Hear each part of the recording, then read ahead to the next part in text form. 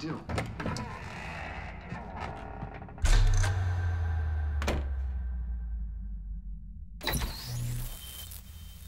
Since we're being so frank here, Alan, and let me just reiterate how happy I am that you've had this breakthrough, I would like to summarize your condition.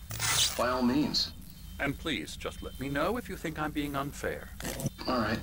Well, let's start with the obvious. The car crash. Untreated head trauma. All due respect to Doc Nelson, but he's hardly a neurosurgeon. I think that the injury has affected you more than you realize. Yeah, I have had bad headaches. Then there's your history of substance abuse, which, combined with your chronic insomnia, has resulted in hallucinations and extremely poor impulse control. That's a dangerous combination, one which your wife has unfortunately had to suffer from far more than you. I know she has. I don't think I'm exaggerating when I say that you are existing in a state of all-encompassing denial. Your vivid fantasy casts you as a heroic victim and allows you to skirt responsibility for your own actions. It allows you to solve your imaginary problems and dismiss the things that truly trouble you. In your self-serving delusions, your personal problems are assets that allow you to save Alice, perhaps even the world. Dr. Hartmann, I think that's spot on. I can't argue with any of that. Well, I'm sure I'm stating the obvious. I don't want to labor the point, but, well, No, I understand. It's important that I face it. Precisely, Alan. You've put so much effort and imagination into this self-deception, but what good has it really done for you? You refused my offer of help, and here you are.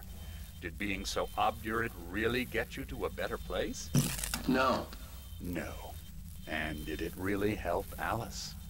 Was this really the best thing for your wife? Probably not. Probably not.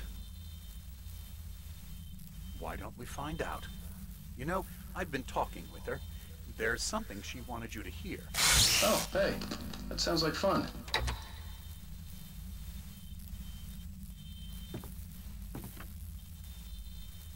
All I ever wanted was to help you, Alan. I ate all the shit you handed out and tried to understand your pathetic, wealthy white male drama until my life consisted of managing your never-ending crisis. I hate you for your childish temper and the arrogance and self-indulgent pride that undermine all efforts to drag you out of the hole you insisted on digging for yourself. I hate you for leaving me in the dark with that insane monster bitch! All you had to do was act like a loving human being for once in your life and stay with me. If your dramatic exit hadn't been more important than making sure I was all right, she would never have taken me. I don't know where you went, but that's okay. I don't want to know. I don't think I'll ever be all right. The only thing that keeps me from killing myself is the hope that I'll never see you again. Ouch. I just can't argue with that. I think I should stay here before I ruin what life she has left. I think this is a breakthrough, Alan. I'm really very proud of you.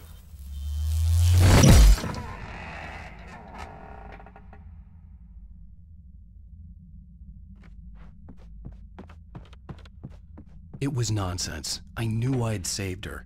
I'd succeeded in that, and that was all that mattered. What I heard in there wasn't the truth. It was just another toxic mirage. It cut deep, but that made me all the more determined to force myself to snap out of it. I didn't want to be that guy anymore. I had to make myself see the light.